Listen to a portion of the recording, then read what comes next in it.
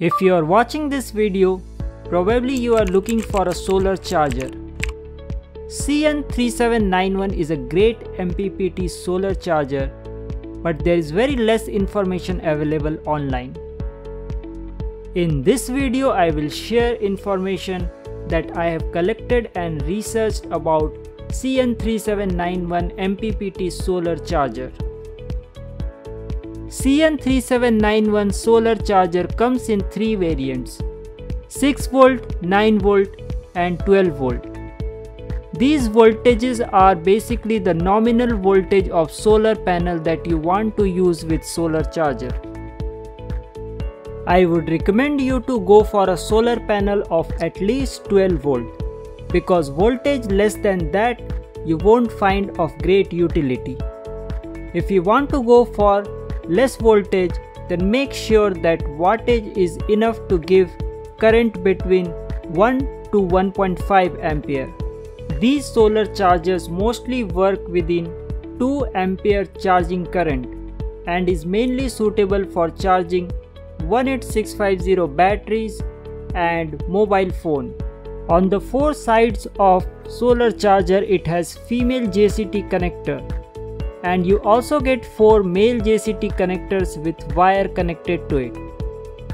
The top 2 connectors are for connecting solar panel. In almost all the places online, I saw that you can connect panel in either of the connector. So I have also used only one connector to connect the panel. If I try both the connectors together, I will surely post an update. The bottom right side connector is for connecting 3.7V battery, and the bottom left side connector is for connecting load. Both the bottom connectors supply 4.2V. If there is cloudy weather, then bottom right side battery power will be used to power the load connected on bottom left side. I have used this solar charger to charge 3.7V battery and to charge smartphone, and both worked great when there was sufficient sunlight during the day. Let me show you how I wired it up for battery and smartphone charging. Here you can see two solar panels. One is of 12V and another one is of 6V. The smaller one I mostly use to power voltmeter, because with its low power, it's suitable for that purpose only.